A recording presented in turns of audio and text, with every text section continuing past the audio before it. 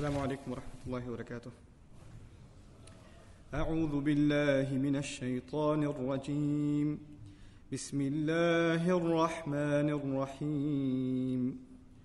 قل يا أيها الكافرون لا أعبد ما تعبدون ولا أنتم عابدون ما أعبد ولا أنا عابد ما عبدتم ولا أنتم عابدون ما أعبد لكم دينكم ولي دين.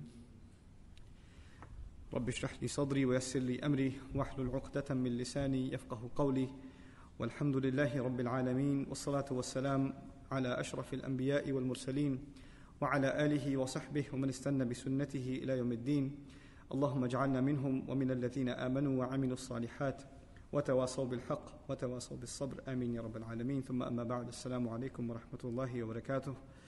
We're beginning today, inshallah ta'ala, and hopefully concluding also the study of Surah Al-Kafiroon.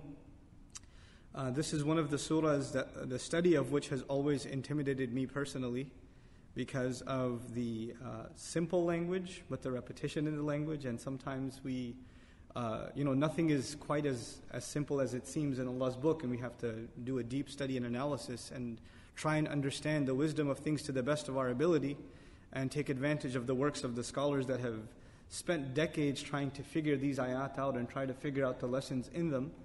And so, it's something I've been putting off for a long time. So this, alhamdulillah, this dars was an opportunity for me to review these lessons and do my own research and take advantage of the works of great mufassirun in the past. And I had tons and tons and tons of notes to share with you. And I realized something. I better water this stuff down, and I better present these lessons in easy to understand language, because if I went through my notes, you wouldn't get anything.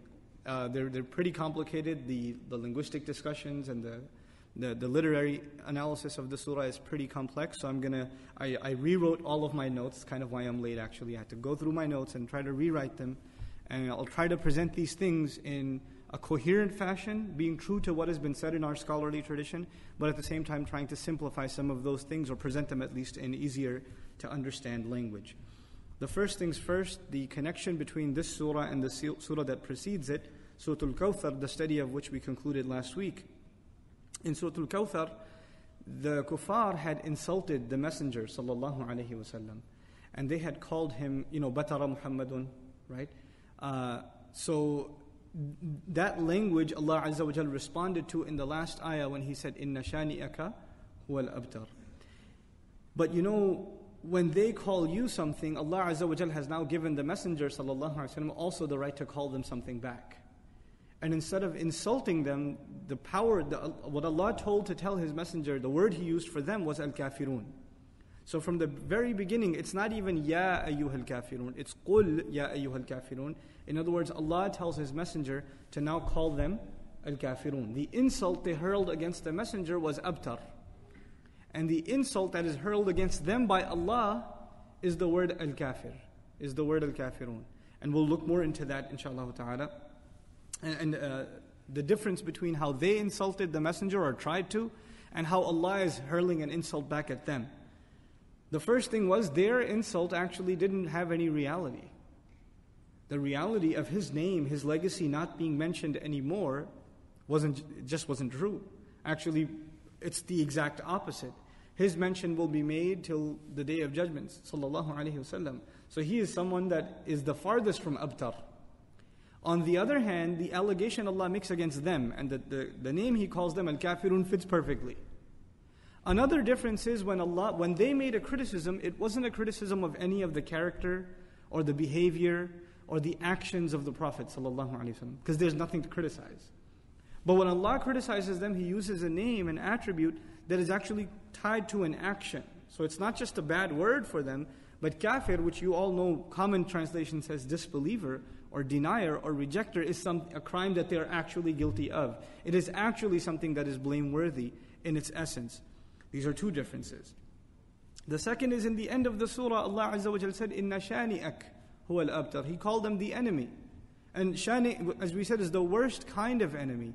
And now it is as though we are learning Allah's definition of who is the enemy of Rasulullah sallallahu alaihi wasallam, the one who is bent upon kufr after years and years and years of da'wah, after years and years of the softest approach, years and years of warning. These people don't get it, and they are still against not only this message, but they're insulting the Messenger of Allah sallallahu alaihi wasallam. On top of that, these people, because of their kufr, are the worst kind of enemy. So even instead of calling them shani', Allah calls them kafir, because to Him there is no difference. You know, in the Qur'an, Allah Azza wa Jalla, later on in Madani Qur'an, He commands His Messenger sallallahu alayhi wasallam. He says, Ya ayyuhan nabi, jahidil kuffar wal munafiqeen waghlud alayhim wa ma'wahum jahannam wa bi'sal masir. Right? Make struggle and make jihad against the kuffar and the munafiqeen, and be harsh towards them. Commanding the Messenger to be harsh towards them. And this is, we'll see why Allah commands His Messenger to be harsh towards them a little bit later on when we get to the ayat, when we study that the Messenger by nature is not harsh. He's very soft and He's very merciful. And there are ayat after ayat after ayat dedicated to how soft and merciful the Messenger is, sallallahu alaihi wasallam. And even in the Meccan Qur'an, when Allah's Messenger talks to the kuffar, in the ayat that are preceding this ayah, He's always soft with them. He's always soft. This is a very, very tough ayah, one of the toughest ayat in the Qur'an revealed against the people of disbelief. The other thing is that these kuffar, they outnumbered the believers. And they outpowered them too. They were in a position of political power, they were in a position of social status. And because of that power and status, and on top of that, them claiming that the Prophet ﷺ doesn't even have sons to carry his name, they felt that they were in a position of strength and the Prophet in a position of weakness. And because of this, they felt they're in a position to pressure him. And one of the things they offered him as a compromise was, and you've heard this before perhaps, we're willing to accept your religion for a year, and you accept our religion the next year. And then we'll come back to yours this next year, and we'll all share, in other words, we all share Islam for a season, then we'll all share shirk for a season. Then we'll share Islam for a season. So give and take. Or we're willing to give you a little bit of wealth or this or that, you just leave us alone. You don't bother us in terms of our practices. So they were offering this compromise. Actually, this compromise and this sentiment that they had, it tells you two things. One, they figured out that this man will never stop calling for what he's calling for. And we're not letting go of what we have either. So the only solution in this kind of political situation, you know what they call it? A political compromise. You give a little, we give a little, right? So, in the Qur'an, Allah says, وَدُّوا لَوْ تُدْهِنُوا فَيُدْهِنُونَ. They really want that you soften up a little bit, so they can soften up a little bit. So you give a little and we give a little, we'll both compromise a little bit, and then we'll all be happy. That's what they want. In other words, they don't necessarily want, they've understood that you're never going to give up Islam altogether, so they'll just try to take a piece of it. And they have understood that you're never going to accept their religion, so we're not asking you to accept all of it, just accept some of it, a little bit of it. By the way, this is one of the tricks of shaitan. The Quraysh are using a classic trick of shaitan. Allah Azza wa Jalla says, Ya ayyuhal ladhina amanu, udkhulu fi silmi kaffatan wa la tattabi'u khutuwat ash-shaytan. Those of you who believe, who claim to believe, enter into the fold of Islam, enter into submission completely and absolutely, while not following the footsteps of shaitan. In other words, entering into Islam, but not completely, is following the footsteps of shaitan. Shaitan doesn't want you to leave Islam. He just wants you to compromise a little bit of it. Just, give me a little.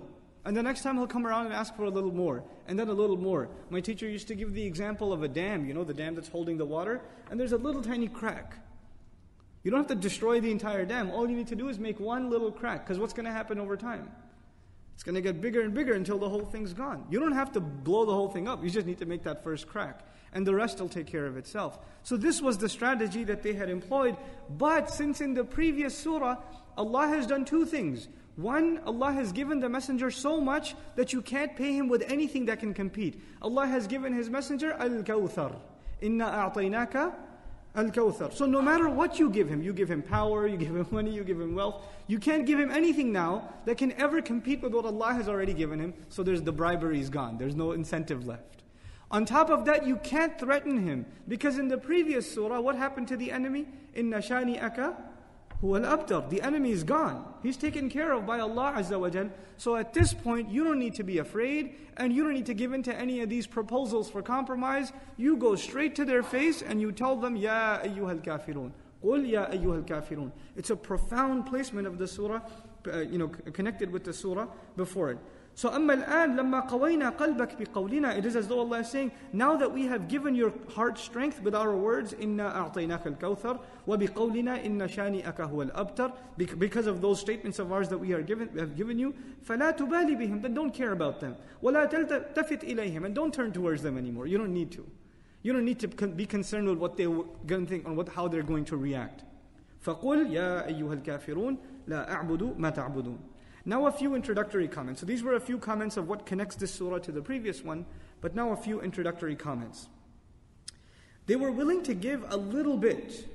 They were willing to give a little bit, but still Allah called them Al-Kafiroon.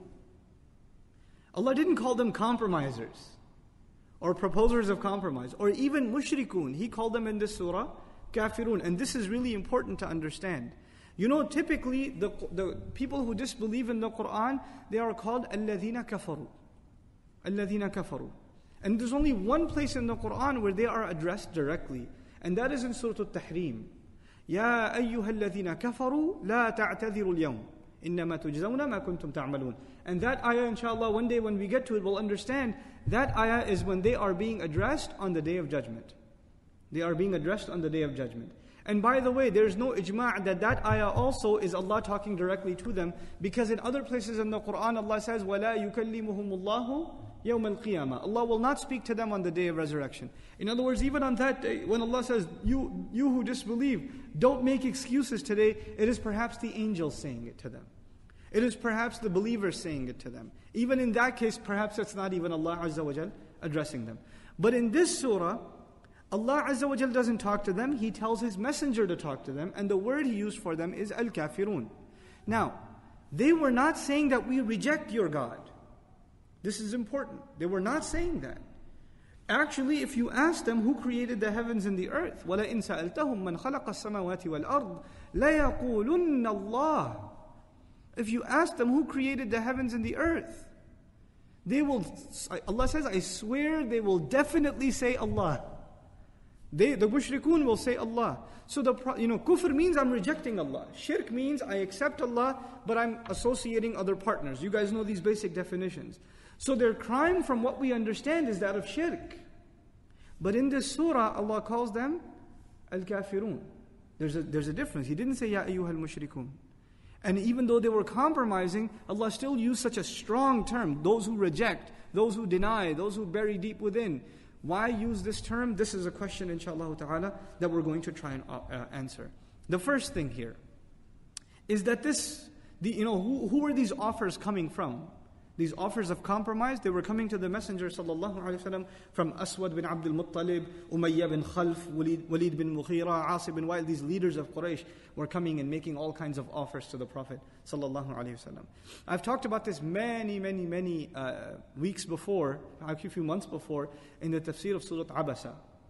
That making da'wah is kind of like sales.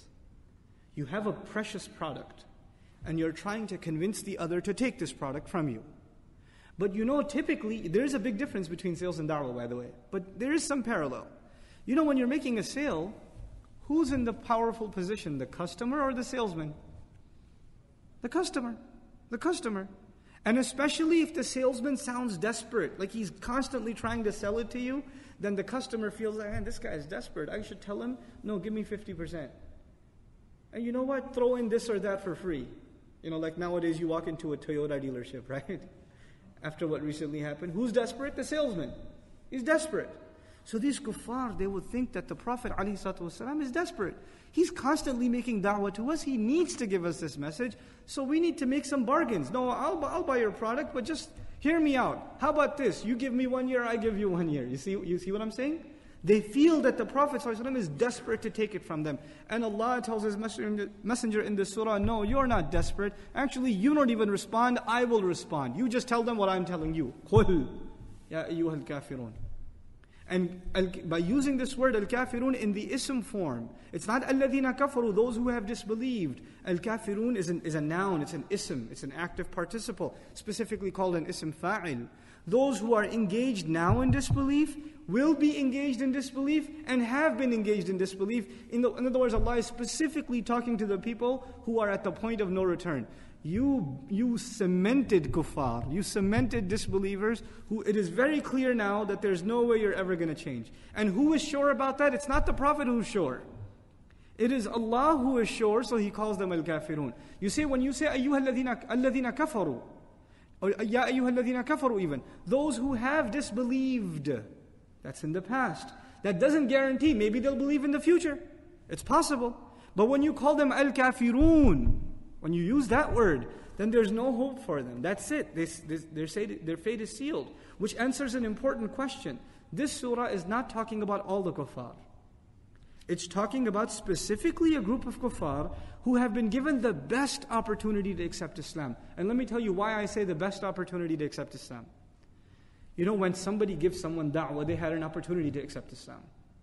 But it also depends on how effective the da'wah was, how much barakah Allah put in the words of the da'i, you know, and environment, and also the character of the one presenting the da'wah. If the person making da'wah has good words but no character, then those words don't mean anything, you know. But who did these people, whose da'wah did they receive? Not just any speaker. This is the da'wah of Rasulullah sallallahu alaihi wasallam. And whose character did they see? For years. Actually, not even for years, their entire life. They known him since he was born. وَمَا صَاحِبُكُمْ, Allah says, صَاحِبُكُمْ بِمَجْنُونَ. Sahib, someone who's been with you all along. He's been with you your entire life. And so they saw his character and they saw his words. In other words, you cannot receive better da'wah than that. There will be no better da'i than the Messenger of Allah sallallahu alaihi wasallam. And when he has exhausted his efforts on you and you didn't budge, that means, according to Allah, you are at the point of no return. The only description left for you now is Ya ayyuhal kafirun. Ya ayyuhal kafirun. So here we find Qul ya ayyuhal kafirun. You know, this kufr of theirs, like we said, I didn't yet explain to you why Allah used the word kufr instead of shirk. Because the crime was actually shirk. But all these years, when they refused to leave their shirk, refusal, rejection, denial, you know what these words are? Kufr. When you refuse it, that's kufr. Another meaning of the word kafir, in addition, and this is interesting, when Allah uses the word kufr in the Qur'an, He mentions kufr of what? Kufr of what? Or takdheeb of what? Right? So if they, you know, فَمَنْ يَكْفُرْ بِاللَّهِ, whoever disbelieves in Allah, الَّذِينَ يَكْفُرُونَ بِآيَاتِ اللَّهِ أَوْ بِرُسُلِهِ. Right? So whoever disbelieves in Allah and His ayat, His revelations, or bil yawmil akhir, in the last day, or in His messengers, or the messenger specifically, sallallahu alaihi wasallam wa alaihi wassalatu wassalam. In other words, when disbelief is mentioned, disbelief in what? But here Allah just said those who disbelieve, but He didn't mention what is it that they disbelieve in. In other words, it's all of these things. You have disbelieved in Allah even though you think you believe in Allah. You think you worship Allah at the Kaaba, but you don't really believe in Him. You disbelieve in this messenger, sallallahu alaihi wasallam. You have disbelieved in the ayat that came to you. You have disbelieved in your own conscience. We were born, all human beings were born with a fitrah, and in that fitrah, the ruh inside of us says, La ilaha illallah. It accepts Allah as the Rabb. Allah told us in the 172nd ayah of Surah Al-A'raf, He asked us this question before we even came on this earth. He said, Alastu bi rabbikum? Am I not your master? Am I not your Lord? And what did all of us say? قَالُوا بَلَا شَهِدْنَا. We said, of course, we bear witness, we testify. In other words, we gave shahada before we even came here. So this Islam, this Tawheed was already inside you, and you even denied what you had inside. Forget denying what is on the outside, you have even denied what is on the inside. And you've denied it permanently. So the word for you is Al-Kafiroon. But there's another powerful meaning of the word, of Al-Kafiroon. And that is that the word kufr comes in Arabic is not only used for rejection and denial and disbelief, it's also actually used for a denial of a favor. To deny a favor. Kufran al-ni'mah they call it in Arabic. To be ungrateful to a favor. You are the people who received the favor of Allah, especially because of the dua of Ibrahim alayhi salam. You received الَّذِي أَطْعَمَهُم مِّن جُوعٍ وَآمَنَهُم مِّن خَوْفٍ. You received protection from Ashabul Fil. You got to go, in رِحْلَةَ الشِّتَاءِ وَالصَّيْفِ. You received all of these favors. And above all of these things, you received Allah's final messenger. Sallallahu alayhi wasallam. You received the answer of the dua of Ibrahim. رَبَّنَا وَابْعَثْ فِيهِمْ رَسُولًا مِّنْهُمْ. You received that gift. Of all the people in the world that didn't receive the final messenger, you received it. And you are so ungrateful. So you are called the ultimately ungrateful. قُلْ يَا أَيُّهَا الْكَافِرُونَ. Imam Razi, when commenting on this surah, he says the messenger, when his personality is described, what are the ayat? فَبِمَا رَحْمَةٍ مِّنَ اللَّهِ لِنْتَ لَهُمْ. It is by the mercy of Allah that it is by the special mercy of Allah that you're lenient towards them. بِالْمُؤْمِنِينَ رَؤُوفٌ رَحِيمٌ. When it comes to the believers, the messengers especially with the believers, he's compassionate, he's always merciful. وَمَا أَرْسَلْنَاكَ إِلَّا رَحْمَةً لِلْعَالَمِينَ. We didn't send you as anything except a mercy for all the nations and all peoples of the world.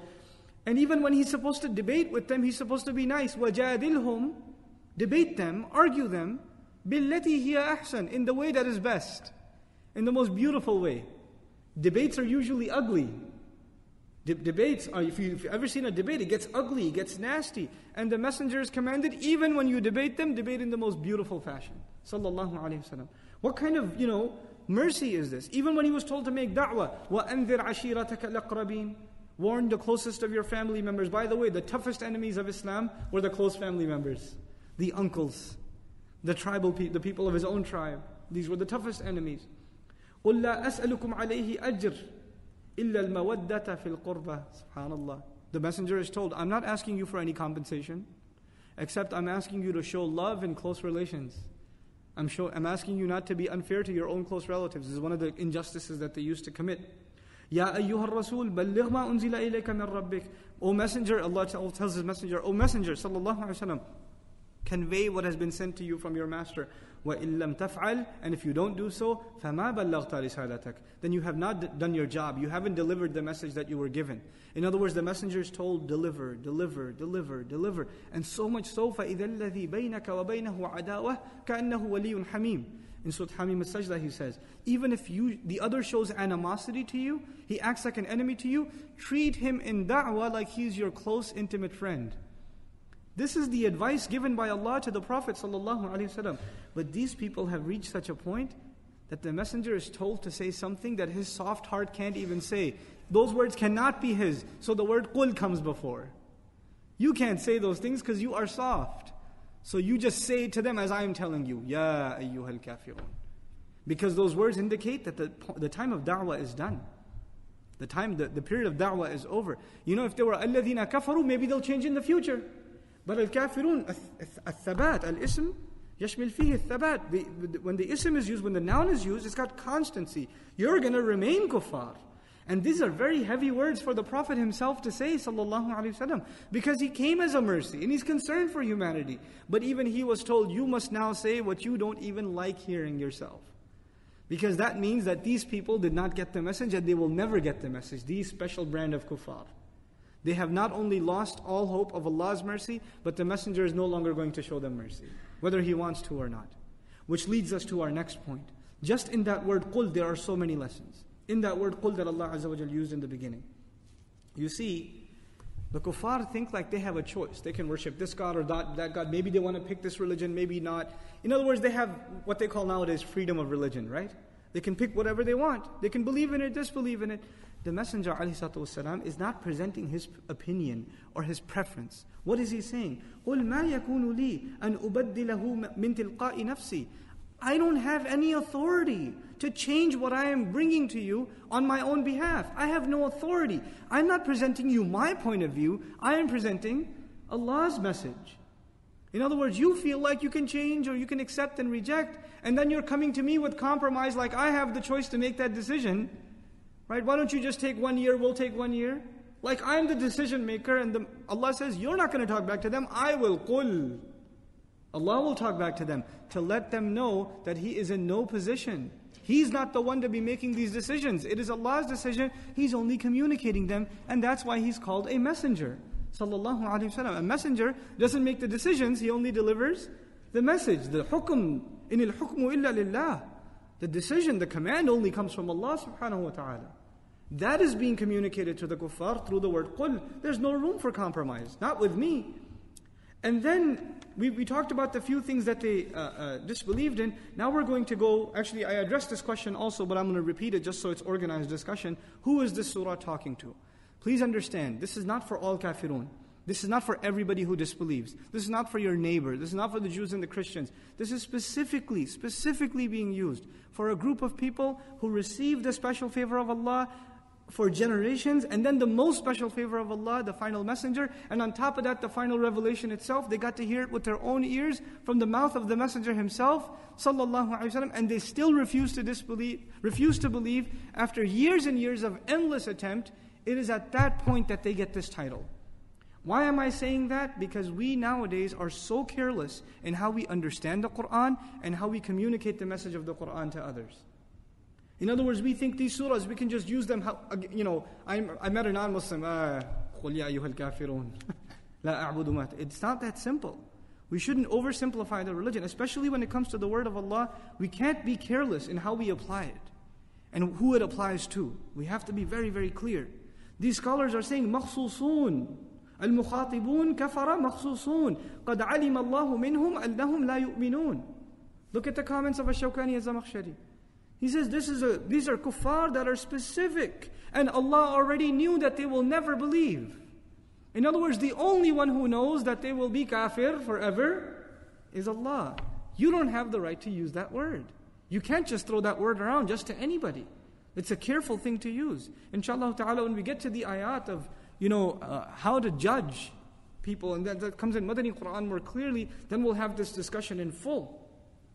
So, and by the way, this kufr that Allah Azza wa Jalla talks about, the context of it, I gave you one issue. One issue was, they said, well, you follow 1 year, we'll follow the other year. So, نَعْبُدُ إِلَهَكَ سَنَةً وَتَعْبُدْ آلِهَتَنَا سَنَةً.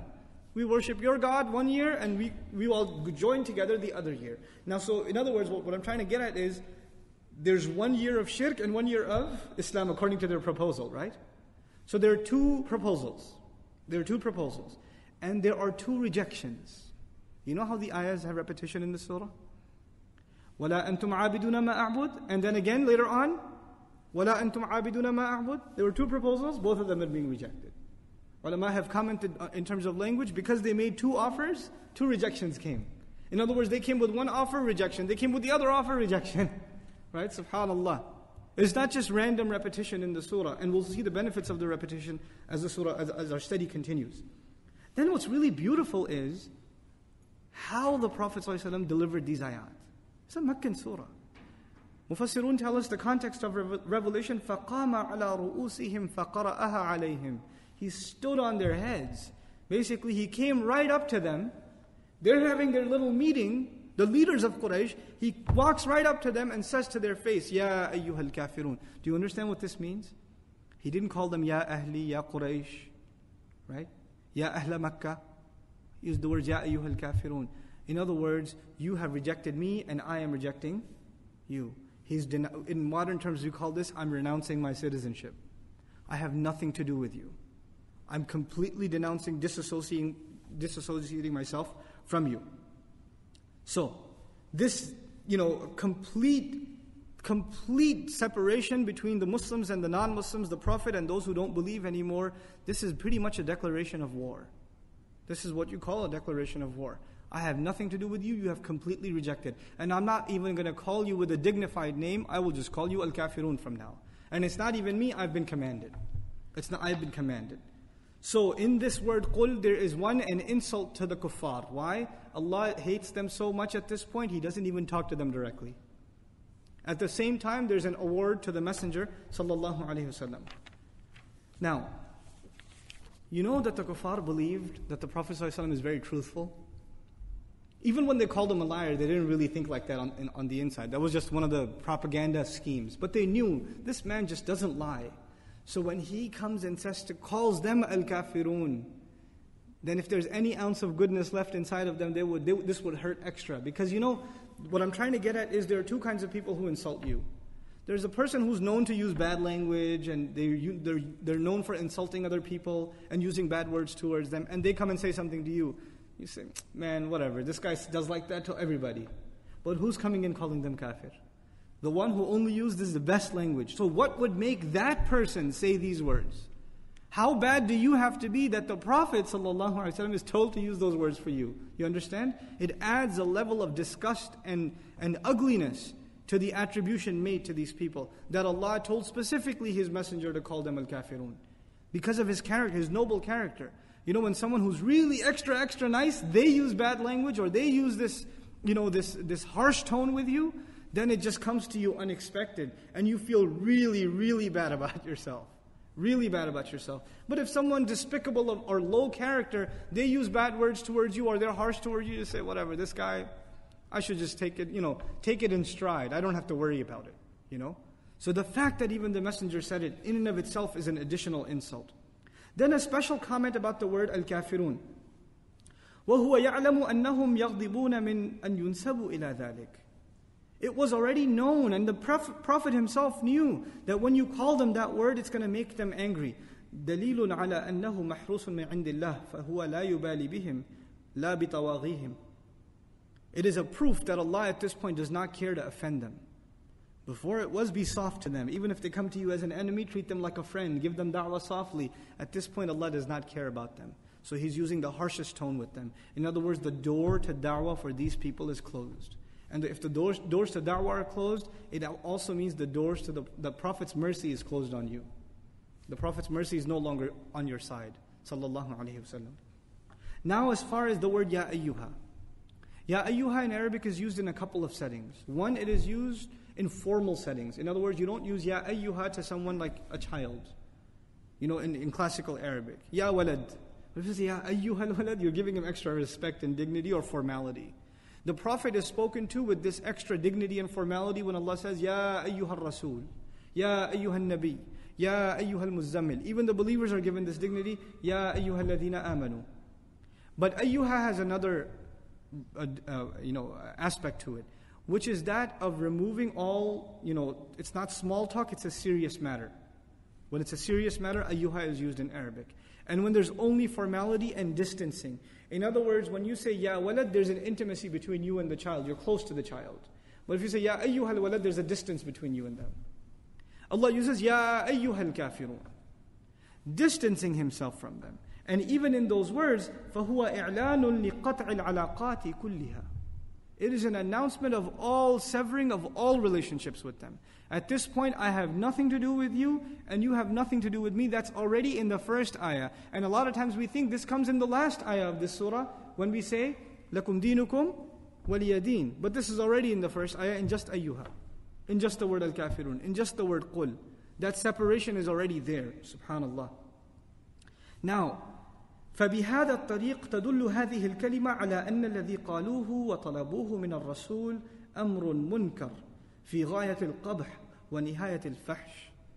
In other words, when Allah says, tell them, Ya ayyuhal kafirun, that language from Allah already illustrates how disgusted Allah is with the compromise proposal they came up with. He is so disgusted with them. Instead of say no to their proposal, tell them, you disbelievers, you rejectors. And it's almost a curse from Allah subhanahu wa ta'ala that is waged against them. So this is the anger of Allah manifest in these words. Now, the next ayah, La a'budu ma ta'budun. To understand this ayah properly, we have to understand a couple of things. The first of them is the definition of ibadah. Ibadah. And I'm going to go through it rather quickly because I've talked about it in other places, and this is just a time for recap. The few aspects inside ibadah are, Ibn Taymiyyah rahimahullah lists 5 things. It's a good definition. It's a pretty mainstream, comprehensive definition. To be a abd of Allah, to be a slave of Allah, you need to fulfill 5 conditions.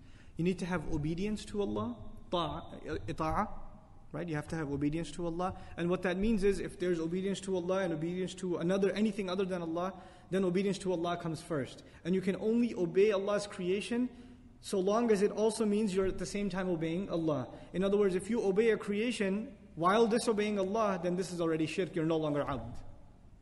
لا طاعة لمخلوق في معصية الخالق. There's no obeying creation at the same time disobeying the Creator. That can't be. That cannot be for abd. So the first is ita'ah. The second is love, hubb. We have to love Allah Azza wa Jal more than anything else. وَالَّذِينَ آمَنُوا أَشَدُّ حُبًّا لِلَّهِ. Those who believe are intense in their love for Allah. Allah says in that surah, وَمِنَ النَّاسِ مَنْ يَتَّخِذُ مِن دُونِ اللَّهِ أَنْدَادًا يُحِبُّونَهُمْ كَحُبِّ اللَّهِ. There are people who, besides Allah, they take competitors, loving them like they should be loving Allah. But those who believe, they're intense in their love for Allah. In other words, we have love for our spouse, we have love for our children, our parents, our family, our friends, our wealth, our assets, but all of them come under the love of Allah. They come under the love of Allah Azza wa Jalla. And after him, the love of his messenger, sallallahu alayhi wa sallam. The second condition was love. So we have obedience and we have love. The third is tawakkul. We have to trust the master. I've accepted myself as the slave, I've accepted him as the master, so whatever instructions he gives me, I have to trust that they are better for me. Whatever situation he's putting me through, I have to trust him. I have to trust him in that if I obey him, no matter how hard I think it is, it's actually the better alternative. يُرِيدُ اللَّهُ أَن يُخَفِّفَ عَنْكُمْ. Allah intends to make life easier for you, to lighten your burden. We think by following Allah, life becomes hard, and by disobeying Him, life becomes easy. A lot of times in our families, we think, man, everything's haram. It's so hard. Islam is so hard. Allah says, no, I actually give you Islam to make your life easier. And we have to trust that that is true. We have to trust Allah. Tawakkul in Allah. So now we have obedience, we have love, and we have trust. We have trust. The fourth is sincerity. Sincerity. When we do something, we have to do it for the sake, especially an act of ibadah, we have to do it for the sake of Allah. And you cannot mix with Allah other things. If you're going to give sadaqah to the masjid, for example, then you can't say, yeah, it's a good tax write-off. And it's good sadaqah. You can't mix, when you're going to give it, it is only, now if you get the benefit, well and good, but in your intention, it can only be for Allah. Allah doesn't like to share in the intentions. He doesn't like to share in the intentions. And actually the demand that is put upon us, inna salati wa nusuki wa mahyaya wa mamati lillah rabbil alameen. This sincerity is also talked about in the previous surah, فَصَلِّ لِي رَبِّكَ. Make salah sincerely to your master, to your Rabb. So sincerity. You're cleansing our intentions to do something purely for the sake of Allah. Sometimes, for example, and this is a side comment but an important one nonetheless, we serve our deen in many capacities. Maybe you're helping out at the masjid. Maybe you're at an MSA. Maybe you're at some da'wah organization. Maybe you're at an Islamic school. Maybe you're helping out with a website. Whatever project it is, you're trying to help the deen out in some way. And in the beginning, it's for the sake of Allah. But over time, you say, man, people don't listen to me. I should be in charge. And your ego comes in. And people don't recognize what I'm doing. Nobody thanks me, man. Nobody listens to my opinion, and nobody appreciates everything I've done so far. Now, is it for the sake of Allah or for the sake of appreciation? And nobody realizes it. You don't realize it. Over time it happens. You started out with sincere intentions and they get messed up over time. We have to maintain ikhlas. We have to maintain this sincerity. And the final and the most important that has to do with this matter right now. We had 4 so far and the 5th one's missing, right? We call, in simple terms, I call it the terms of slavery. The terms of slavery. When you get a job, between you and your company, there's a contract. The contract tells you this is what we owe you and this is what you owe us. Between the husband and the wife, there's a contract. This is what I'm going to do for you, this is what you're going to do for me. There's a contract, there's an exchange. Between the parent and child, Allah gave us rights. These are my rights, these are your rights. There's an exchange. There's an understanding. Between a government and the people, there's an understanding. You're going to pay taxes, you're going to abide by these laws, and I'll provide you these services. There's an exchange. But usually these exchanges are a result of compromise. In other words, both parties come and discuss, and they say, okay, these are your rights and these are my rights, and there's compromise. But when we are slaves to Allah, where do these terms and conditions come from? Are they a result of some discussion and compromise? No. These come from above, you just take them. In other words, you are in no position to define what does it mean to be a slave of Allah. What does it mean to worship Allah? What does it mean to obey Allah? You cannot define that for yourself. Those definitions, those terms and conditions are only coming from Allah, and that's what makes you a slave, that you have no say in the terms and conditions. Only Allah does. Now, the kuffar are worshipping Allah. They're doing tawaf. They're making sajda. They call Allah's name. But the terms, what they call obedience to Allah, what they call believing in Allah, they come up with that themselves. But Allah says if you come up with it yourself, it's unacceptable. The only way it's acceptable if those terms come from me. And the ones that come from Him are the ones that the messenger has been given. You understand? So these terms is very important. Somebody tells you at your job, yeah, man, I love God. Or I worship Him. I worship God. No, you don't. No, you don't. Because if you worship God on your own, the way you want, then you're not Allah's slave. When you worship God the way He wants you to worship Him, now that's worshiping God. You understand? The terms are defined by Allah. What does it mean to believe in Allah? What does it mean to obey Allah? What does it mean to worship Allah? This is the first discussion, the conditions of slavery. The second, I want you to understand the word ibadah in Arabic, or ubudiyah, the masdar. It includes two things. If I translate them as one of those two things, it's incomplete. It's a limitation of English as opposed to classical Arabic. Classical Arabic combines many concepts at the same time. And so if we just look at a partial translation or partial meaning of the concept, there's confusion left in the mind. The two terms that completely or comprehensively cover all aspects of ibadah or ubudiyah are two things. Those are worship and slavery. They're two terms, worship and slavery. A lot of times we either take worship or we take slavery, but they're two separate things in English, but they're combined in Arabic into the word ibadah and ubudiyah. So when the messenger says, La a'budu ma ta'budun, it doesn't just mean I will not worship. Also, I will not be enslaved to. I will not become a slave of. Very briefly, I'll remind you of the difference between worship and slavery. When Maghrib happened, we worshipped Allah. When Isha comes up, we will worship Allah. But in between the prayers, what are we? Slaves of Allah. When you're sleeping, you're not worshiping, but you're still a slave. When you wake up, when you're driving to work, brushing your teeth, eating your breakfast, parking your car, even if you're not reciting Qur'an or you're not doing an act of worship, you are still what? A slave. In other words, worship is specific acts. The act of fasting, the act of praying, the act of making hajj, the act of reciting Qur'an, the act of giving sadaqah. These are acts of worship. But a slave is a slave all the time, whether he does those acts or not. This concept is very powerful. It means we are to live according to how Allah wants us to live, not just in Jum'ah during the khutbah and when the salah is going on. We are enslaved to Allah in between the prayers too. حَافِظُوا عَلَى الصَّلَوَاتِ وَالصَّلَاةِ الْوُسْطَى. In Salat al-Wusta, some commentary says it's between the prayers. Be connected to Allah too. You know what happens a lot of times? People worship Allah, but they still don't act like His slave. They'll worship Allah, they'll come pray Asr. I'll say, I got time for Maghrib, let me go catch a movie. And they come back from Maghrib. So they worshipped Allah, but they didn't act like what? Didn't act like a slave.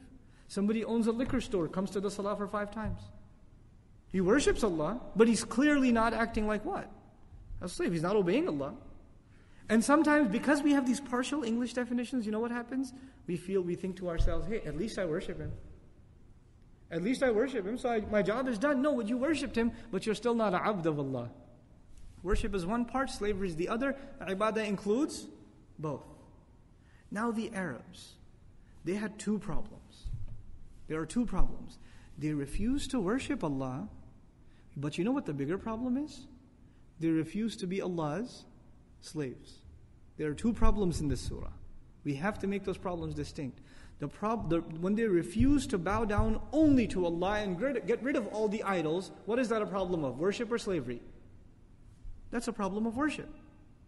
But when they refuse to give the orphan, when they refuse to not kill the baby girl, when they refuse to not feed the poor, when they refuse to not give justice, when they refuse to kill without having right to do so, when they abuse the slave, when they do all of these things, what are they refusing to do?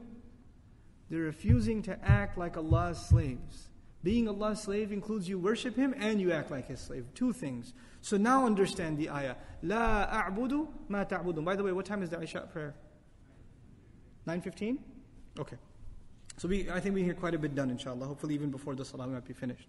So la a'budu ma ta'budun. La a'budu, I will not be enslaved to, and I will not worship what you have been worshipping.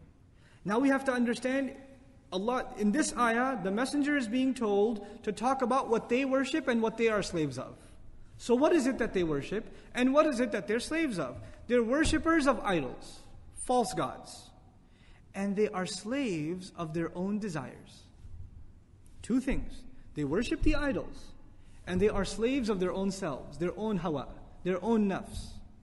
And the messenger says, I refuse to worship your idols, and I refuse to be enslaved to my own desires. I refuse both of those things. I'm never going to. Now, the mushrikun said, he's been rejecting our religion for a decade now almost.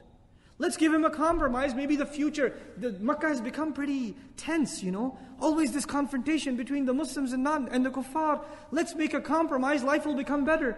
Their idea is we want harmony in society, from their point of view. And if we compromise, things will get better. There won't be any tension in Makkah anymore. So our future will be better. La a'budu, according to most grammarians, the la on the mudari' actually more than present illustrates the future. In other words, the messenger says, don't have your hopes up. I am not going to. It's never going to happen. I will never, if you're thinking the future is going to be softer on you, I will never worship, and I will refuse to be enslaved to whatever you worship and you are enslaved to. That is never going to happen. Get that out of your head. Then come to the next ayah. وَلَا أَنْتُمْ عَابِدُونَ مَا أَعْبُدُ. And by the way, you are not at all worshippers of, nor are you enslaved to. Now, abidun is an ism, is a noun here.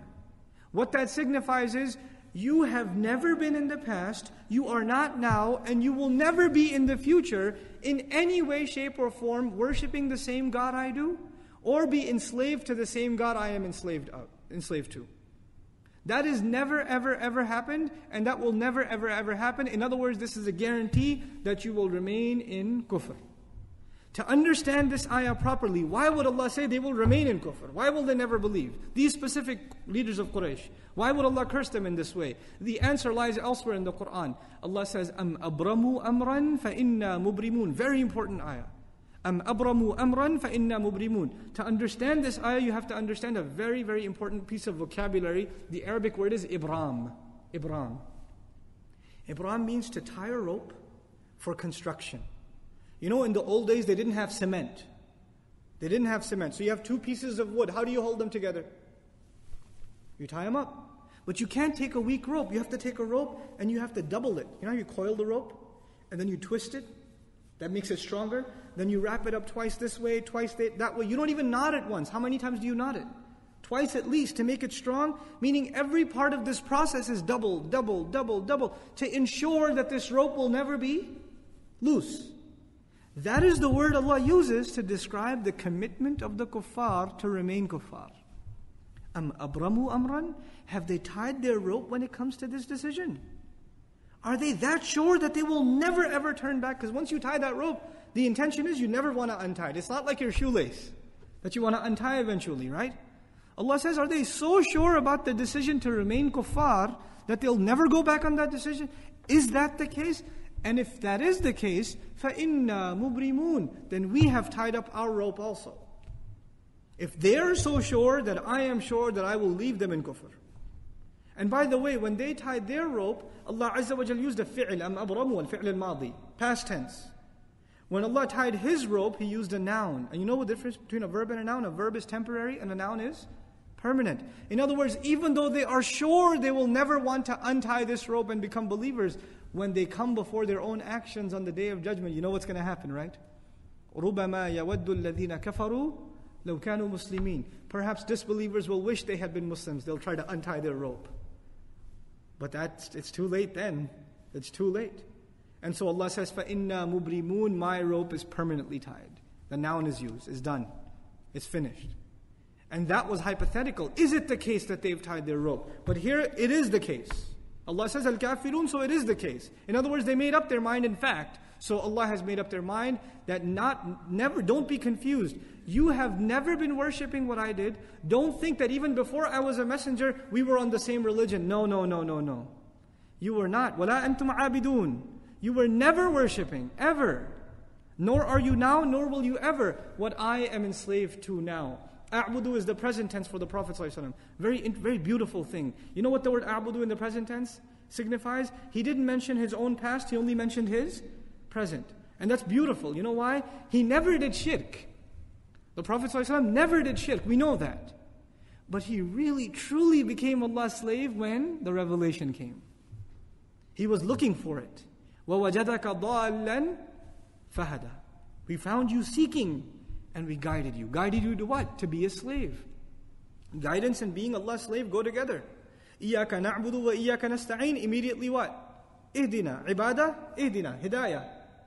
So the Prophet ﷺ is saying, now I have found true slavery. But even before this, you guys think we were on the same religion? No, we were never.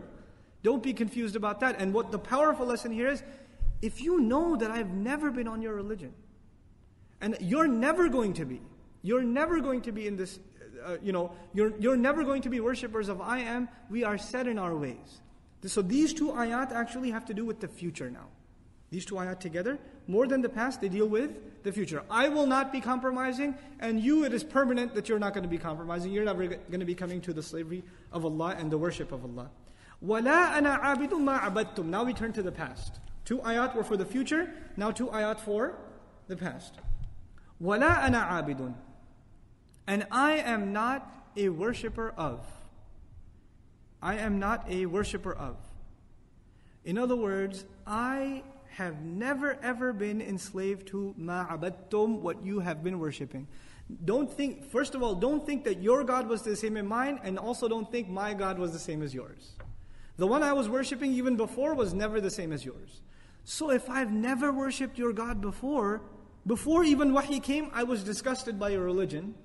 After the revelation has come to you, to me, you expect me to compromise now?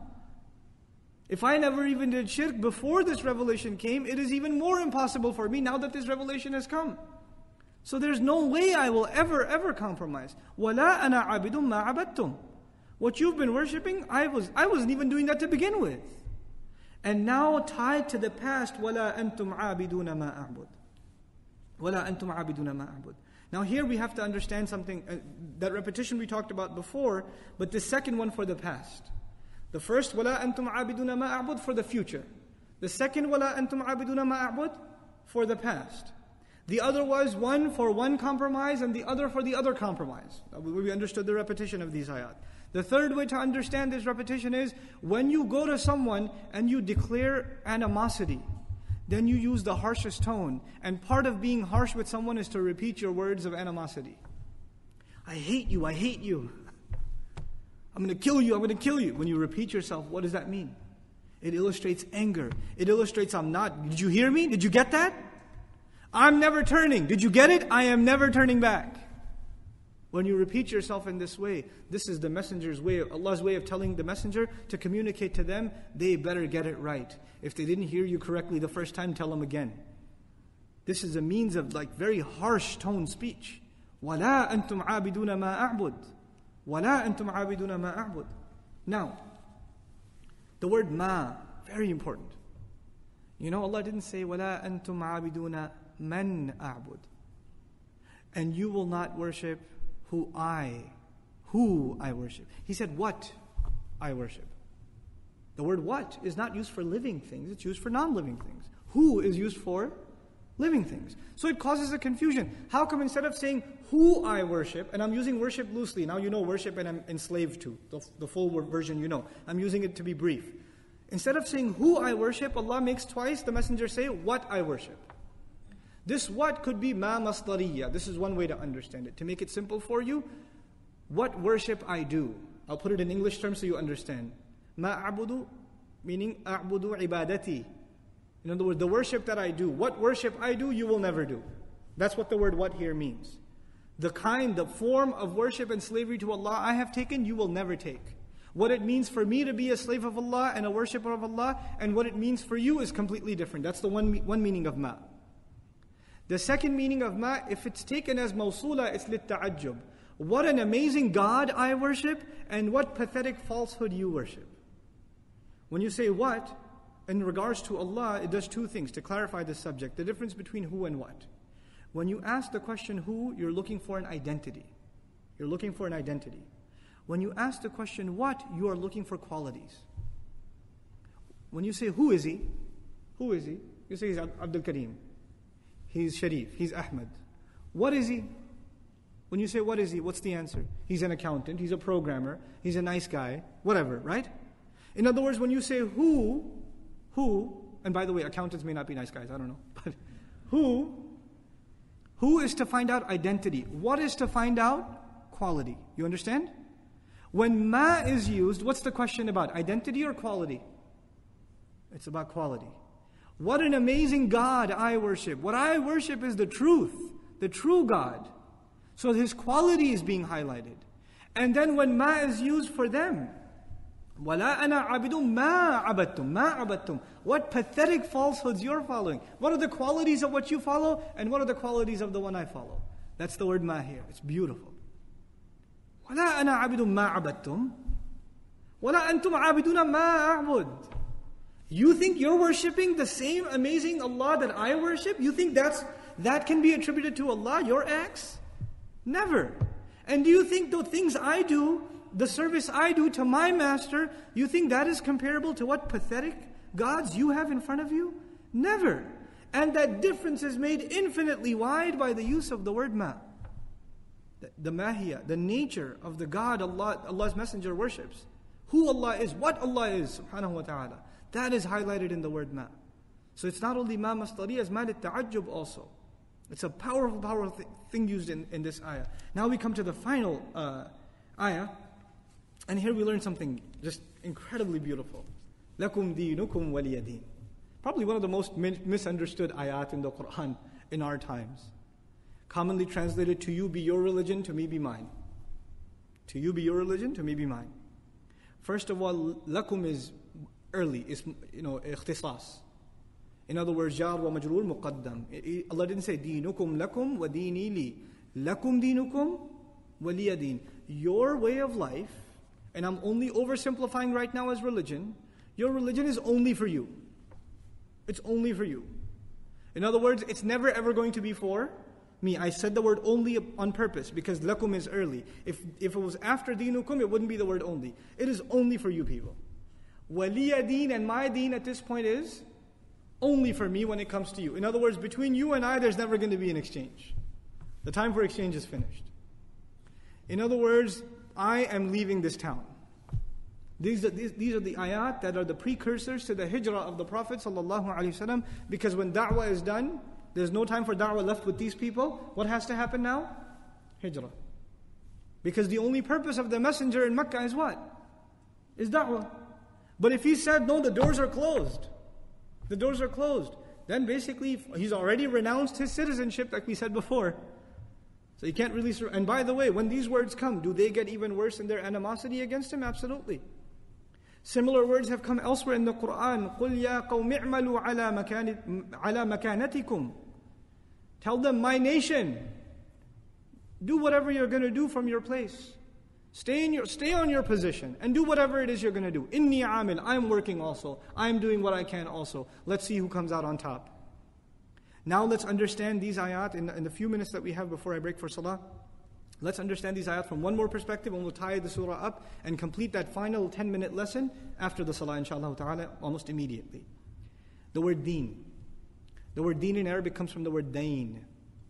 It means loan. The word dain in Arabic means loan. Something that is owed to you, or something you owe someone in precise terms. The word deen is also used in Arabic for government, because the government gives the people what they owe, and the people give the government what they owe. It's an exchange. It's a precise exchange. And a deen necessitates an authority. Also, the day of judgment, when people get exactly what they deserve and pay exactly what they owe, is also called Yawm ad-Din. Maliki Yawm ad-Din. One of the meanings of lakum dinukum waliya din is you will get exactly what you deserve. Your judgment will be only for you. And my judgment will be only for me. And you'll find out what the consequences of your kufr are when the day of deen comes. That's part of the meaning of deen here. Lakum dinukum waliya din. Your judgment is for you, and my judgment is only for me. Subhanallah. Go ahead. Is open challenge. You want to head for hell? Your hellfire is only for you at this point. In this group, these people who have been, bent upon kufr, a special judgment is for you, and my special judgment as a messenger is for me. Let's see who comes out on top. It's an open challenge. The other thing, the final thing before I let you go, inshallah ta'ala, in this case, in lakum dinukum waliya din, some have misunderstood this to mean that the Prophet ﷺ doesn't care that they will do shirk. You go your way, I go mine, I'll mind my own business, you mind your own business. This is a misinterpretation and a misreading of the ayah. It's a misreading of the ayah. When was this ayah revealed? After decades upon a decade of da'wah directly. After a decade of da'wah. And at that point, what they're being told is, you keep it up. You keep doing what you're doing. And I'm going to keep doing what I'm doing. And eventually, now we're not going to collide with words. We're going to end up colliding with the sword. In other words, this is almost a precursor to the conflict that is about to come. In lakum dinukum waliya din. You know why there's a conflict embedded inside these words? Because where are the mushrikun keeping their idols? They're keeping them at the haram. And what is the messenger's job? We talked about the legacy of the Prophet ﷺ. What is his legacy? To purify the religion of Ibrahim a.s. And what's his job? How can he do so? To reconstitute the house of Allah for the purpose for which it was built. He cannot do that so long as what is there? So long as the idols is there, the mission isn't done. In order for his deen to be complete, their deen has to go. You keep doing your deen, I'll keep doing my deen, and we'll see who comes out on top. So Allah says, هُوَ الَّذِي أَرْسَلَ رَسُولَهُ بِالْهُدَى وَدِينِ الْحَقِّ لِيُظْهِرَهُ عَلَى الدِّينِ كُلِّهِ. He sent His messenger. Allah is the one who sent His messenger with guidance and the deen, وَدِينِ الْحَقِّ. And He sent him with the deen of al-haq, the deen, the judgment of truth, the religion of truth. لِيُظْهِرَهُ عَلَى الدِّينِ كُلِّهِ. So it may overshadow and overcome and encompass all the other deen there is. Any other form will be overshadowed and overcome. وَلَوْ كَرِهَ الْمُشْرِكُونَ. Even if the mushrikun hate it. Even if the mushrikun hate it. So you keep doing what you're doing, but it's going to be overcome. My deen has already been guaranteed. And by the way, this word deen will become even clearer in the next ayah. وَرَأَيْتَ النَّاسَ يَدْخُلُونَ فِي دِينِ اللَّهِ. Deen comes up again. And there we will learn when this conflict is announced in this surah, what is happening in the next surah, who's going to be winning this conflict. But the final lesson of this surah, inshallah ta'ala, I'll share with you right after the salah. Barakallahu li wa lakum fil Qur'an al-Hakim, wa nafa'ni wa iyyakum bil ayati wa dhikr al-Hakim. Wassalamu alaikum wa rahmatullah. Is it on yet? Yeah. Yep. Assalamu alaikum wa rahmatullahi wa barakatuh. Alhamdulillahi rabbil alameen, wa salatu wa salamu ala sayyidil anbiya'i wal mursaleen wa ala alihi wa sahbihi wa man istanna bi sunnatihi ila yawmiddin. Thumma amma ba'd. We are discussing the final ayah of Surah Al-Kafiroon, and we're making two additional comments, inshallah ta'ala, before I get to the final comment. The first of them is, in the previous surah, a personal attack was made against the Prophet ﷺ and his family with use of the word Batara Muhammadun ma'adallah, that the Prophet's family is cut off and his name won't last. And you recall that from our discussion from the last couple of weeks. And in response in this surah, Allah Azza wa Jal did not say to all of the believers, because it's not just the messenger himself, but it's also وَالَّذِينَ مَعَهُ, those who are with him. They're also not going to worship what these people worship. They're also in rejection of this. But because they thought that the Prophet by himself isn't strong enough, and the fact that if his lineage is cut off, he's just by himself alone, Allah Azza wa Jal in this case highlighted that even the messenger alone is enough for you people. So he doesn't say قُولُوا يَا أَيُّهَا الْكَافِرُونَ. All of you say أَيُّهَا الْكَافِرُونَ. No. And not even لَا نَعْبُدُ مَا تَعْبُدُونَ. We do not worship what you. No. قُل. You alone say to them. You stand up to them alone. You know, this is a lesson in the Qur'an. The Sahaba radiallahu anhu ajma'in, we sometimes, from a historical point of view, people will say that the non-Muslim, the disbeliever will say that Muhammad, he was a great leader, but he was nothing without his followers. Ma'adallah. They use language like that. Muslims don't use that language, but non-Muslim historians do, right? That he depended on his followers. Now look at the wording of Allah. إِلَّا تَنْصُرُوهُ فَقَدْ نَصَرَهُ اللَّهُ. In Surah At-Tawbah. If you don't help him, he tells the Sahaba, if you don't help him, Allah has already helped him. Allah has already helped him, sallallahu alayhi wa sallam. So that's not our attitude. Our attitude is he has already gotten the help from Allah. You remember in the Battle of Hunayn, some of the Sahaba got shocked and they ran off, and he was by himself and the archers are up on the hill. And he's just standing there saying, Ana Rasulu la kadhib. I'm the messenger. I'm the son of Abdul Muttalib. I'm the messenger. I'm not a liar. And he stood there by himself, sallallahu alayhi wasallam. This is the courage Allah has given His messenger, alayhi salatu wasalam. This is the first thing. The second thing is, I told you that, they were looking to compromise with the messenger. But Allah tells him that he's not the one you should be dealing with. These are my decisions. He's only communicating my decisions to you. So it doesn't begin, Ya ayyuhal kafirun, it begins, Qul. In other words, those words aren't even mine. Allah is telling me what to tell you. How am I going to be the one to make these decisions? So, at the end of the ayah, لَكُمْ دِينُكُمْ وَلِيَ دِينٍ, that noon at the end of deen is actually dini. Dini. You have your deen and I have my deen. And there's a ya lil mutakallim. It's an idafa, right? So you put a ya at the end. And for rhetorical reasons, the ya is removed. There's no ya there anymore. There's only kasra now. If you read the mushaf, it will be لَكُمْ دِينُكُمْ وَلِيَ دِينِ. It's just the kasra there. So the ya is removed, right? This is a kind of hadf. It's called hadf in Arabic. Omission, to take a word out, is used for several purposes. One of them is for exclamation.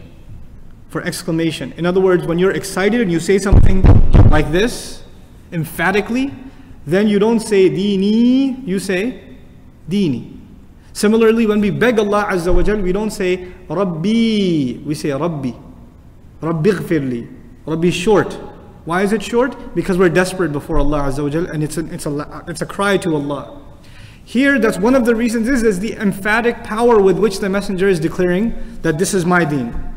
The other is the ya would refer to the messenger ﷺ, and his role has been minimized sallallahu alaihi wasallam in this declaration, as Allah's role from the very beginning has been maximized. Allah's role has been maximized with the word qul. And by removing the ya at the end, it is as though Allah Azza wa Jalla is saying, in the end even, you don't mention yourself much. It's not really you who's making this decision. It's not really you, subhanAllah. It's a very beautiful and powerful and eloquent conclusion to the surah. And here's the third and the most important point that I wanted to leave you with, inshallah. I've been telling you all along in these last 10 surahs that they are not only a good depiction of the seerah of the Prophet sallallahu alaihi wasallam, but at the same time the connection of the legacy of Rasulullah tied to the legacy of which messenger? Ibrahim alayhi salatu wasalam. Now listen. I'm taking you to another place in the Qur'an. I'm going to translate just a few words from this long ayah. قَدْ كَانَتْ لَكُمْ أُسْوَةٌ حَسَنَةٌ فِي إِبْرَاهِيمَ. That already there is a beautiful model for all of you, especially in the legacy of Ibrahim alayhi salam. وَالَّذِينَ مَعَهُ, and those who were with him. إِذْ قَالُوا لِقَوْمِهِمْ, when they said to their nation, إِنَّا بُرَاءٌ مِّنْكُمْ وَمِمَّا تَعْبُدُونَ مِن دُونِ اللَّهِ. We are completely disassociating ourselves from you, no doubt about it. Listen to these words carefully. They said, there is no doubt we are disassociating ourselves from you and what you worship, anything besides Allah. Anything that you worship besides Allah, whatever it may be, we are cutting ourselves off from you and your worship. Sound familiar? Subhanallah. And he goes, كَفَرْنَا بِكُمْ, we have disbelieved in you. In other words, we are doing kufr of you people and your religion. وَبَدَا بَيْنَنَا وَبَيْنَكُمُ الْعَدَاوَةُ وَالْبَغْضَاءُ أَبَدًا. And now animosity and hatred has been born between us and you forever, for that group in particular. حَتَّى تُؤْمِنُوا بِاللَّهِ وَحْدَهُ, until you believe in Allah, the one and only. Subhanallah. And the ayah goes on about the exception of Ibrahim, and he made dua for his father. When he made dua for his father. But look at the ayat. Isn't this another depiction of Surah Al-Kafiroon? And how the messenger deals with the Quraysh? He is repeating, even in his animosity against the Quraysh, repeating the legacy of Ibrahim alayhi salam. Not just in فَصَلِّ لِرَبِّكَ وَانْحَرْ. Subhanallah. How beautifully Allah ties lessons together in the Qur'an. وَكَذَلِكَ نُفَصِّلُ الْآيَاتِ. This is how we explain the ayat. How beautifully things come together. How incredibly well history connects. And here you further appreciate what I said just a few minutes before what I said. The messenger was told to speak alone. He was told to speak alone. And Ibrahim alayhi salam, who had very few followers, even he was told to speak with the believers that were with him. The irony, the contrast. Who has more followers? Muhammad Rasulullah sallallahu alayhi wasallam. And Ibrahim has a few followers. We know this from history. We've, barely ever mentioning his followers. Actually, he himself is called ummatan. He by himself is called an ummah. But the few followers he had, he was supposed to stand together with them and then speak up to his nation. But Rasulullah sallallahu alaihi wasallam, who has many more followers than him, he's asked, no, you go speak alone. You go speak by yourself, because they need to see what you're made of. They need to see that they cannot be talking to you in this way. Sallallahu alaihi wasallam. May Allah Azza wa Jal give us an appreciation of the Qur'an, an understanding of it, and a love of His Messenger sallallahu alaihi wasallam. Barakallahu li wa lakum fil Qur'an al-Hakim, wa nafa'ni wa iyyakum bil ayati wa dhikr al-Hakim. Wassalamu alaikum wa rahmatullahi wa barakatuh.